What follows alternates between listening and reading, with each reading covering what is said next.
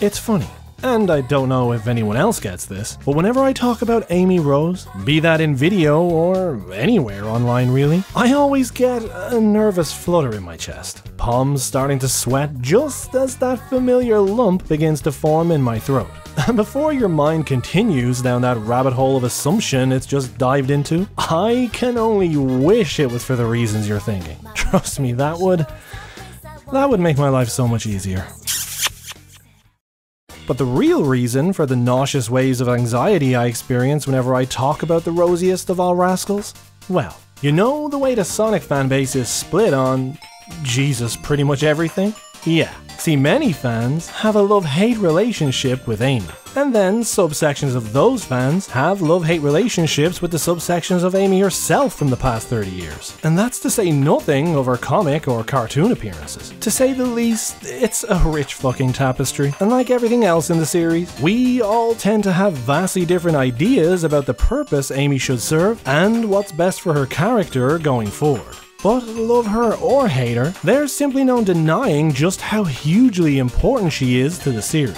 Amy Rose is one of the longest standing characters in Sonic's universe. And sure, her motivations and overall importance to the story can vary quite a bit from game to game, her dominant character traits alternating between a compassionate, down-to-earth young lady and an obsessive fangirl, but the amazing highs of her roller coaster existence far outweigh the lows. And if all the awesome moments for her character were ever truly built upon and made consistent, I honestly think Amy could have been right up there with the likes of Shadow in terms of success in the series. Being the primary female lead, the consequences of getting her so consistently wrong really isn't a good look for proper representation in the series. I mean, if I was a girl playing these games, I'd be wondering why I'm so often represented as either inconsequential or defined entirely by simping over the protagonist. I mean, sure, there's Rouge or Blaze, the handful of times they were around, but thankfully, I think there's plenty in Amy's past that could be used to turn her into something truly special. And in this video, we're going to analyze her character and motivations across the mainline game series to give credit where it's due to how important Amy has been and could easily be again in the future. As always, don't forget to throw a like on the video if you find yourself enjoying it, hit that subscribe button if you haven't already, and smash that bell icon with your brightly coloured Pico hammer to get notified when new videos are live. But for now, I think it's best we don't keep our main lady waiting. I don't think we like her when she's mad. Amy Rose made her grand debut in Sonic CD all the way back in '93. Well, strictly speaking, she made her debut in the manga by Kenji Terada, but Sonic CD would be her first appearance in the game series. The main purpose for the character was to serve as the Minnie Mouse of the Sonic series. But you see, Mickey openly loves Minnie, and Sega weren't all that eager for Sonic to be tied down in a relationship, maintaining that this wouldn't gel with his carefree, married-to-the-wind attitude. So the compromise was that Amy would instead have a one-way infatuation with the blue hero, and the romantic awkwardness we all love-hate today was born. It's revealed to Amy through a tarot card reading, yep, she's into that she's destined to meet the world-renowned hunky hero Sonic the Hedgehog on Little Planet. So when it appears above Never Lake on the last month of the year, this timid young girl sets out for her meeting with destiny.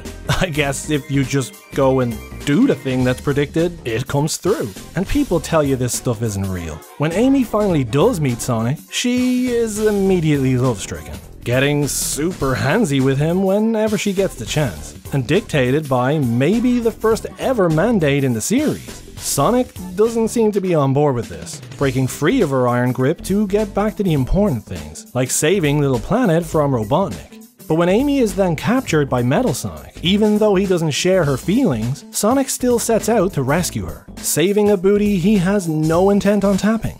What a guy. And after beating Metal in a super awesome mega race, he rescues Amy before going on to put a stop to Robotnik. In the end, with Robotnik defeated, and the mysterious planet now safe from danger, Sonic returns Amy safely to Earth, making a quick getaway before she can fucking pin him to the floor. In a nutshell, Amy pretty much played the damsel in distress in CD, and like Metal, really served as more of a side quest than anything else. Which is a bit of a shame, but also not very surprising. This was the typical role for a female character in most franchises aimed at young boys in the 90s. She joins a host of many other famous examples, and is now probably as recognizable as any of them. The introduction of her character was based around that one-way love interest, helping big up Sonic as a superstar in his universe, while also acknowledging his creator's vision that Sonic is just too cool to slow down for relationships. And for what it was, Amy served her purpose really well. Great for Sonic, but perhaps not so great for her. It would take a few years, but things would start to improve in a big way for Amy. In Sonic Adventure 1, Amy would go on to receive a huge boost in notoriety, snagging herself a starring role as a playable character with her very own story. She also would receive a complete makeover for this well-deserved time in the spotlight, pretty much a head-to-toe redesign. With Amy's age now raised from 8 to 12, was obviously to make the character more feminine, while also making her crush on Sonic, who's 15, a bit less creepy. While I did really like her old tomboy design, it was the first one I ever seen, so I'll always have a soft spot for it. Her new design does wonders to tidy up her overall appearance, with a consistent complementary color scheme that would turn her into one of the most easily recognizable characters in the series. And I was more used to her from Fleetway Sonic the comic than anywhere else, so I was already more than used to her constantly changing outfits and getting design touch-ups. Her classic design was great, but this one definitely helps give Amy her own identity, as she no longer just looks like Girl Sonic, and that can only be a good thing. Amy's story opens with her talking about being bored with civilian life, daydreaming about her adventures with Sonic as she walks home from yet another mundane shopping trip in Station Square. No clue that a tiny encounter is about to send her spiraling into a web of events directly connected to her blue hero. I guess there might be more to that Destiny stuff than I gave it credit for. Upon her fateful encounter with a Flicky in danger, Amy decides without hesitation to help it, ducking into a nearby restaurant to avoid the Eggman robot that's pursuing it. It's only a couple of minutes in, and we're already seeing how kind and selfless Amy is, putting herself in harm's way without a second thought, just to help a perfect stranger. As luck or destiny would have it, Amy catches Sonic passing by, and tries to have him protect the Flicky. Sonic, bless him, fails spectacularly at hiding his discomfort at the mere presence of this feisty pink hedgehog. Trying his best to refuse, his stuttering and blubbering does nothing to stop Amy dragging him along to Twinkle Park. In her mind, a date. In his mind, no! I always see this as the battle Amy is dealing with in this game. Every time she gets distracted by Sonic, it's the worst possible showing for her character, suddenly trying to offload someone she took responsibility for onto him, just in the hopes that she can then spend more time with him. Sure, you could argue it's like, say, a citizen going to the police for help, Amy going to a known hero or whatever, but her serious tunnel vision just really isn't a good look, often making her far more one-dimensional and dependent on Sonic, when in reality she has a lot to give herself. And when she's once again separated from Sonic and captured by Eggman, that fact just becomes all the more obvious. When confronted by E-102 Gamma, demanding she hand over the bird she's been protecting, Amy bravely and steadfastly refuses, without a second thought about what that might mean for her. She doesn't know this, but Gamma has his own internal struggle going on, and when Amy listens to him speak, learning that he has no idea why he's doing what he's doing, she actually takes pity on it, mindlessly taking orders without question like a slave. And when she asks him those tough questions about feelings and emotions, it forces Gamma to do some inward reflection, in the end choosing to set Amy and the bird free. I've actually done a second video covering all this from Gamma's perspective, so be sure to check that out when you can. But that ability to just talk around a robot into doing the right thing, appealing to something deep inside that she can sense is still there and knows the right thing, that's a really special ability she has. It's beautiful, it's subtle, and it's pretty much the polar opposite of all the negative sides of her character. And I always laugh at this because it makes me think, okay, the most special thing about Amy is her kind and caring attitude. Her subtle ability to see the good in people while also helping those people see it themselves. And then they give her a fucking hammer as a weapon. Subtle as a hammer. Perhaps the most accurate description of Amy. As she leaves, she lets Gamma know he has good inside him, and that the next time they meet, it will be as friends. It isn't long before that's put to the test either, as when Eggman corners her on the deck of the egg carrier, stealing the emerald the bird was hiding, he then sends Gamma in to finish off the intruders, and we get to see yet another fantastic character trait for Amy: her loyalty. Even though it means going against Sonic, the person who probably matters most to her, she steps between him and Gamma, insisting that the robot be spared. Not only convincing Sonic to back down, but also convincing Gamma to turn on Eggman, setting him on his own mission of redemption. As the game goes on, Amy starts to realize that she's far too dependent on Sonic for everything, deciding that from now on, she's going to be more independent. And what better way to do that than by helping others? Going out of her way again to unite the bird with its family. And when the only obstacle to that goal is Zero, the robot that's been tormenting her from the very beginning, Amy has finally had enough of running. Displaying her newfound confidence, she fights and destroys Zero by herself, watching with joy and a new sense of pride as the family of birds are reunited. Her newfound confidence is now bubbling at the surface, and she seems to have finally gotten over that naive notion that a romantic relationship with Sonic would just happen. Yes, she still has strong feelings for him, but for now, she's just happy to work towards gaining his respect. After that, who knows? The impact of Amy's story on the overall plot is far more subtle than most others. Most of the great things she accomplishes goes completely unnoticed by everyone.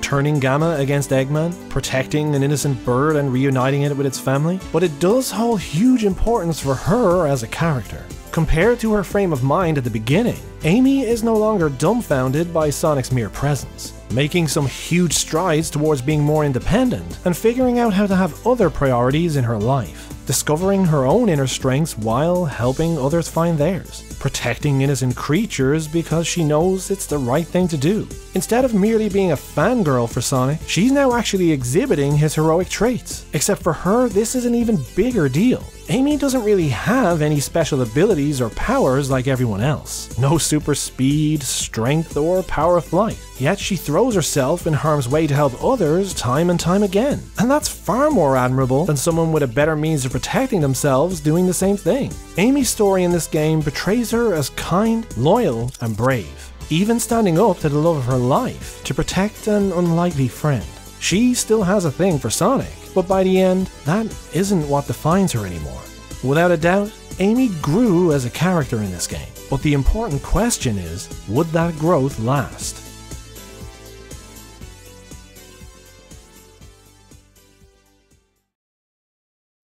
When Sonic Adventure 2 came along, for a myriad of reasons that were no fault of her own, Amy was downgraded to a supporting role. This game had many moving parts right up to completion, with rumors Tails and even Shadow were initially not going to be playable. But as well as Amy no longer being playable, there's also some slight regression of her character, as she once again leans into her infatuation with Sonic, spending most of the game following the group around like a lost puppy, with little opportunity to contribute anything herself. She does still have some marginally important moments, like sneaking into Prison Island to free Sonic, but the biggest saving grace for Amy in this game, considering how much her presence is pared back versus Adventure 1, is that her caring personality and ability to appeal to the good in people is still well and truly there. And similar to how she got through to Gamma, she manages convincing Shadow to help the good guys by first helping him unlock his true memories. One of the most important narrative moments in the whole game, for the story, for her, and for Shadow. It's a real shame that this is the only opportunity she gets to shine. Pretty much every other character in Sonic Adventure 2 had excellent character progression, all growing since their appearances in Sonic Adventure 1. But to be honest, if they were legitimately unable to think of a way to give her a more meaningful role in this game, then it's probably for the best things ended up the way they were. She definitely could have been written a little better. Have no fear! Amy Rose is here! Maybe even given some tasks to do off-screen if they didn't want to make her playable. But cramming in anything more for her without a proper reason risks her being there just for the sake of it. The very thing we criticize the current games for. So I can try and understand on an objective level why Amy had a smaller role in this game, but it's still a shame for her. Sonic Adventure 2 was kinda where Amy's overnight success hit its first bump in the road. She came across as a kind and caring person, if a little annoying at times, and her character did stall a bit. But honestly, outside of a few iffy lines, there was nothing unfixable here. Nothing unfixable, yet Amy didn't escape that weird reset that most characters suffered in Sonic Heroes. Tails lost his confidence and demonstrable intelligence, Knuckles lost a connection to his role as guardian of Angel Island, Shadow lost his memory. And of course, Amy would revert even further into the role of crazy Sonic fangirl. Her main priority to find Sonic and continue forcing herself on him. Sonic, this time there's no way out of marrying me. Bitches be crazy. Oh, seriously though, if Amy was the guy and Sonic was the girl, that bitch be cancelled by now, that's all I'm saying. And for some reason, for a lot of Amy fans, the hero's depiction doesn't bother them at all. They actually defend it, making the argument that this obsessive and damaging one-dimensional characterization is actually just irony. A big joke. All the while blowing the 5% of her that isn't just chasing Sonic up to be more than it really is. But it's exactly because I'm such a big fan of Amy, and I know exactly how awesome her character used to be and the untapped heights she still could have reached, that I flat out refuse to just let that shit fly. Amy's primary goal in this game should have only been about clearing Sonic's name. And if people are going to make the argument that this is already the case, then it really should have been explicitly communicated this way. You know, in dialogue. Because all I'm seeing is a lot of I can't let my Sonic get away. with her personal stake being clearing Sonic's name, rather than just constantly trying to pin him down. Her helping Cheese and Big find their friends would have gone a long way towards reinforcing that kind and caring side of her from earlier games. You know, leaning into something that doesn't make her look insane. I know, crazy, right? But instead, they gleefully ditch all of her character development from the adventure games and embrace the fangirl. Well, good sir or madam, I say to that, Flanderization. Yep, there's that goddamn word on my channel again. Like pretty much everyone else, Amy was no exception to this process. That one thing she was known for at one point, that now is her character. Doesn't matter that she grew to be much more than that already, flick of a switch and that's that. We begin to see early signs of Amy's character barreling towards the aggressive and irrational nonsense that would plague the meta era, giving Cream the stink eye for doubting her relationship with Sonic, throwing hands with the man himself in the hopes of beating him down the aisle. People can argue that this is all great and successfully achieves a comedic effect, but comedy versus annoying? That really isn't a positive conversation to have around someone's character. Heroes itself is a great game, one of my favorites in the series, but its overall shift in narrative spelled only bad things for Amy. Surprisingly, she would go on to be much better in 06 and Unleashed. No, she isn't fully playable again, or suddenly super important to the narrative, but I really enjoy her dealings with Silver, developing a friendship with him before having to throw herself between him and Sonic, once again demonstrating her ability to appeal to the good in people, causing Silver to begin doubting his whole mission, before going on to brave the end of the world to help revive Sonic. She's dropped the pure crazy persona and is a lot more kind and down to earth, and this would remain the case for Unleashed. She's kind and caring to everyone she meets, and eager to help in any small way she can. For me, this will always be preferable to her appearance in Heroes, but it's still a bit irritating that her character is once again spinning its wheels in the mud of Sonic Team's indecision. There was clearly no real ideas on how to progress her, and that theory is made all the more plausible in the years that followed.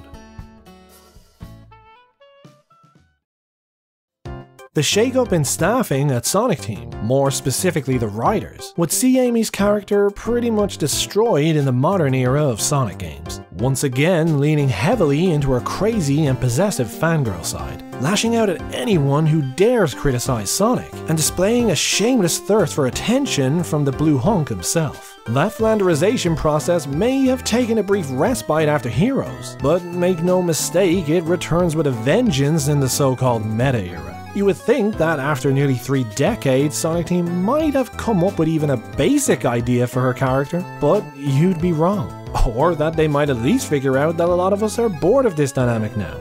Nah, over the past 12 or so years, we've been treated like we have the memory of a goldfish, in need of constant reminders in each new game on just how into Sonic Amy is. I'm pretty sure we get it, guys. That's plenty. At her best, Amy was a character who was never afraid to stand up for what she believed in.